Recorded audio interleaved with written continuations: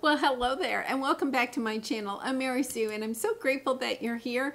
So today we are doing your daily tarot reading. This is good for Friday, July 29th. So we'll take a look at the overall energies with the oracle cards, and then we'll move to the tarot for more details. And if you're enjoying the content that I create, I'd really appreciate it if you would consider like, commenting, or subscribing. I really do appreciate all of your support. Okay, so interesting because that card was on the bottom. Present energy, loving man. You have to enjoy that. The gender doesn't matter. It's just this somebody's coming in to offer flowers. I love that. Okay, so let's see. We're going to pull out the tarot, see what we have here. Wow.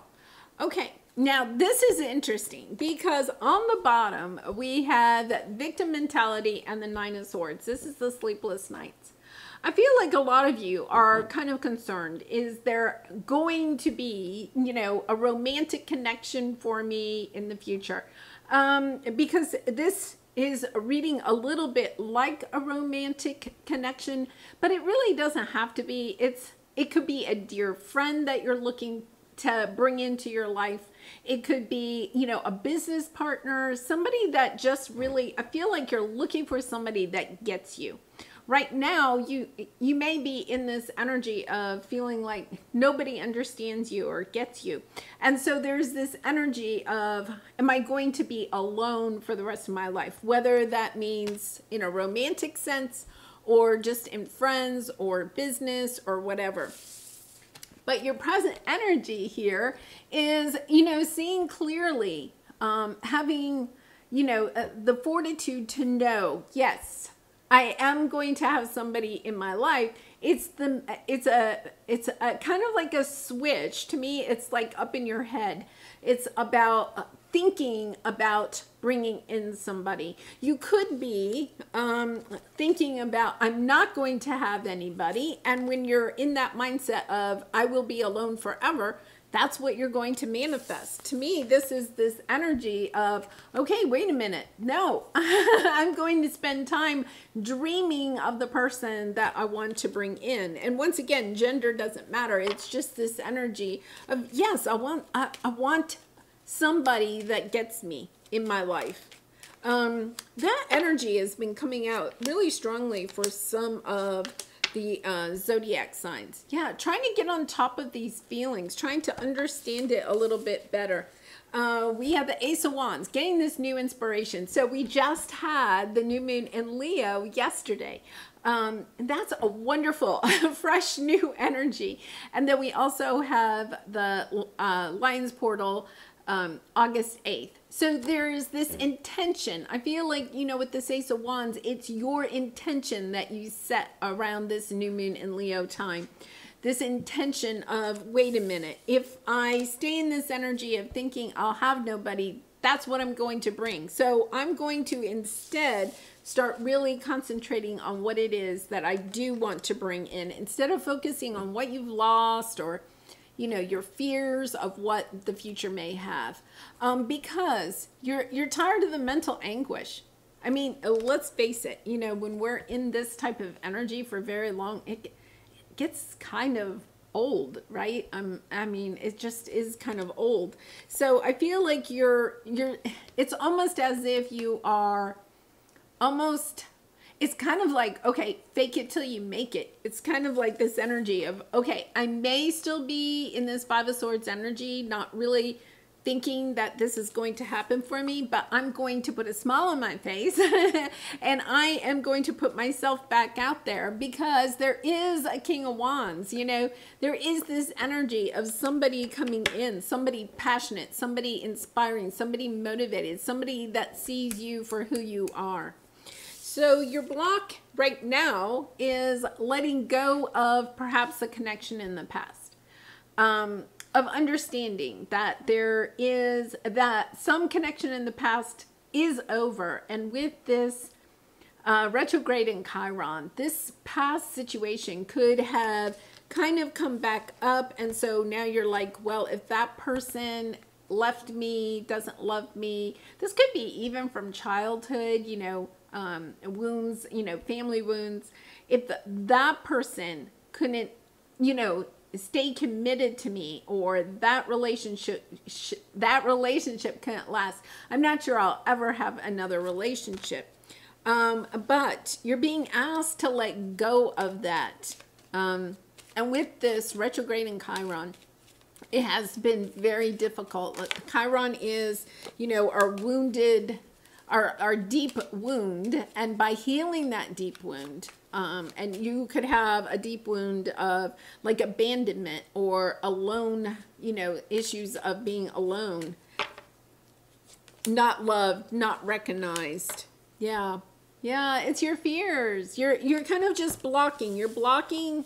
You have the Two of Swords here. You're blocking this lovely energy.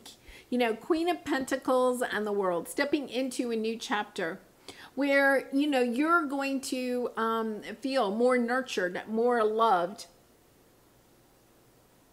And it's really interesting because you're blocking it for the main reason of perhaps not wanting to be hurt again, right? So your ego is saying, yeah, why would you want to get back into love? Remember what happened in the past? And then it's interesting. We have the King of Pentacles underneath. So we have the King and Queen of Pentacles. These two are considered, you know, the epitome of the long-term committed relationship, you know. Very grounded, very nurturing, very home-based, you know, reliable, has each other's back. It's, you know, it's a relationship that goes deeper than just the passion. I think this person comes in, there's a lot of passion and everything, but I also feel like you may be thinking, oh, but are they also going to be grounded? Will they stay? Is there that potential? So here we have, this is your advice, Behind a Mask and Queen of Cups. The energy that I'm getting here, because this is a little bit interesting, the Queen of Cups is an energy of loving yourself, of filling up your own cup before you give love to other people, right? Recognizing that if you give too soon in a relationship, okay, that you could deplete yourself, and then you're no longer going to feel, you know, loved, because you're going to start falling into a pattern of overgiving. I also feel like with Behind a Mask, there's this energy of this person may be coming in, and then you are concerned, well, I don't think they're going to love me for who I am, so yeah, I better put on a mask, right? I better hide who I truly am. Or, you know, this is kind of a warning. Don't fall back into patterns of overgiving or of hiding your true self. Because I feel like this person comes in and then immediately your ego may feel like, well, they're going to leave too. So you better, it's almost like, you know, this is your ego. This is not your advice. Your ego is, you know, well, you better hide who you truly are. You better, you know, because this person is going to leave and then you'll be alone. Unfortunately, our ego tries to keep us safe, which is great, except that a lot of times it does it in, you know, the wrong way. Yeah. Okay. So we have Sun on the bottom. Okay. So yeah, I feel like this person is coming in with an offer of love, but you are concerned, I'm going to get hurt again. It's this energy right now, okay, with the Chiron, I feel is really coming out in here. It's about taking a look at any past wounds that you have in previous relationships. And it could be even relationships that you had as a child, not maybe romantic, but family or friend relationships. Yeah, it's about getting a different perspective of understanding what your true values are, your core beliefs, understanding what it is that you hold dear to yourself, because you want to keep your focus on your Nine of Cups. And I feel with the High Priestess here, it's about listening to your intuition, understanding. You may feel like your intuition is off, like, like, you know, that you could be saying, I have a bad choice. I make bad choices in love.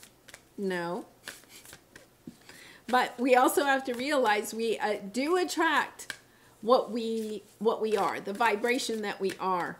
So stepping into an energy of truly loving yourself and being your true authentic self will help to attract in somebody that sees you for who you are and loves you for who you are, instead of loving you for, okay, being somebody that overgives, right? That maybe somebody that overgives or doesn't show their true self. So what expectations do I have that are impossible to meet? Really interesting, because I feel as if there is this energy here of perhaps you're really concerned, taking a really good look at maybe why you are so concerned about showing your true self to this new person. I feel like this new person coming in is a really good opportunity for you to really practice, if nothing else, practice having healthy boundaries, staying true to you, and showing and sharing your true authentic self. The expectations we have are mostly delusional and impossible to meet. We then experience disappointment with ourselves or with a relationship when they are not met. It's time to dissolve your expectations and replace them with gratitude. Yeah, so I'll put that up there. Yeah, so they're bringing me back to this, you know, this behind a mask could be some of the expectations that you have in a romantic relationship or a love relationship that are really difficult for other people to live up to. And then it's also, I'm getting, you know, are you living up to your own expectations? Yeah, a little bit of tough love here, but I feel like that retrograde in Chiron is really putting a spotlight on these issues, that when we take the time and we have the strength and courage to take a look at this, we help to heal and purge and release those energies so that we can move up to a higher vibration and then attract in a true romantic connection. Wow, really interesting. I'm going to leave it there. I hope you have a wonderful day, and I hope to see you again tomorrow. Bye for now.